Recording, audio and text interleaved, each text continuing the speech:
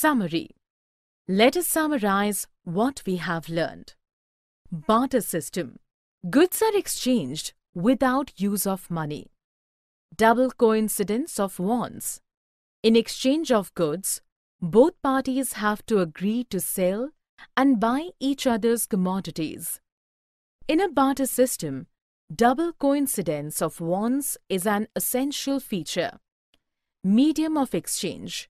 Money acts as an intermediate in the exchange process. Currency is authorized by the government as a medium of exchange. The deposits in the bank accounts can be withdrawn on demand.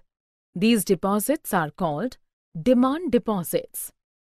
A check is a paper instructing the bank to pay a specific amount from the person's account to the person in whose name the check has been made.